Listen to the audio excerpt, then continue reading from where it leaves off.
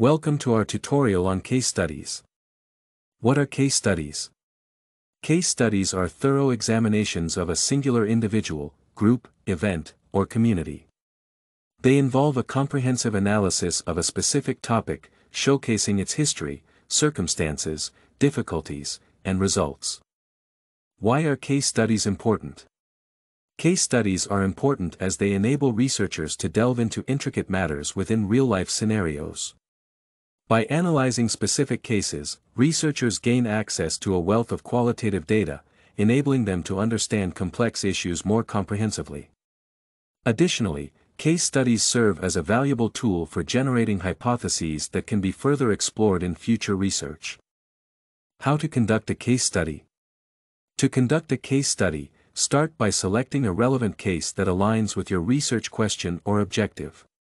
Next, collect data by conducting interviews, observations, and gathering documents from various sources. Once you have collected the data, analyze it by organizing and identifying patterns, themes, and key findings.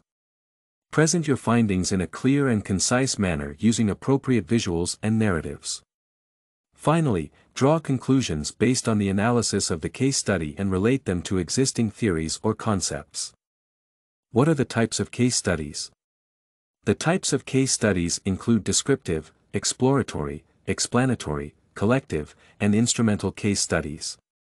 Descriptive case studies provide a detailed description of a particular case.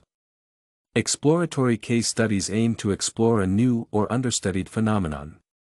Explanatory case studies seek to explain causal relationships between variables.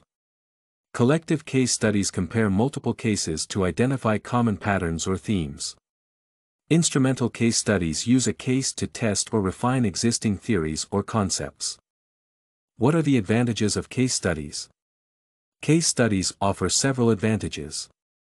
Firstly, they allow for in-depth analysis, enabling a detailed examination of a specific subject. Secondly, case studies provide contextual understanding by offering insights into the social, cultural, and environmental factors influencing the case.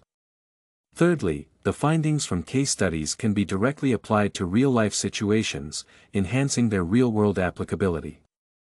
Additionally, case studies can generate hypotheses for further research, contributing to the advancement of knowledge.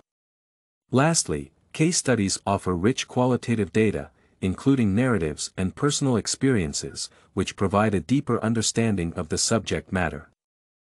We have now come to the end of the case studies tutorial. Thank you for your time.